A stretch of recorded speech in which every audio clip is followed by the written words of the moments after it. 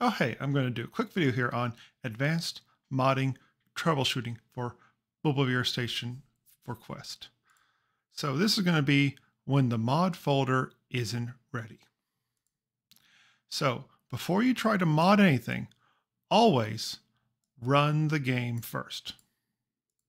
Just run the game. When you run the game will make the folders under the /files. So always run the game first. Like for Bone Lab, Blade and Sorcery, usually that means getting through the tutorial level first. All right, and now we're going to talk about modding information, which is available under local files. And then at the very bottom, there's an icon for modding information. Then when you're in modding information, it'll show you all the games that are currently installed on your headset. And there's 3 different possible states they can be in. Ready, that means the files are all there, you're good to go, no action required. Then user input needed.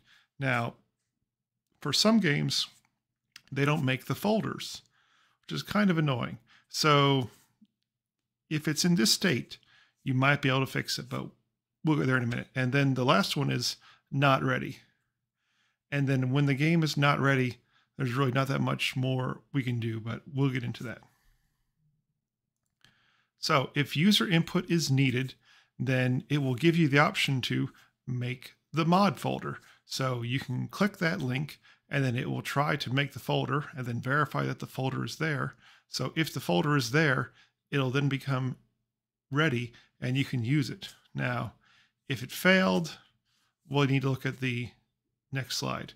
And then this is available for Pavlov, Ragnarok, and ADVR. All right, so if the game is not ready, really make sure that you ran the game first. And then what this typically means is you're not the admin of your device.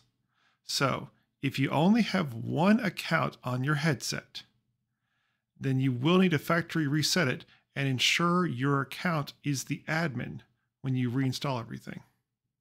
Now, if you have multiple accounts, probably the other account is the admin account.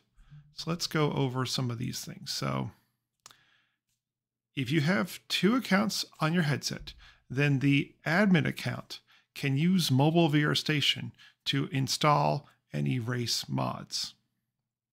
Now, you don't have to be the admin to use the mod. So your account or the admin account can both run Bone Lab, and then the mods that are installed in there will be seen by the game and then used.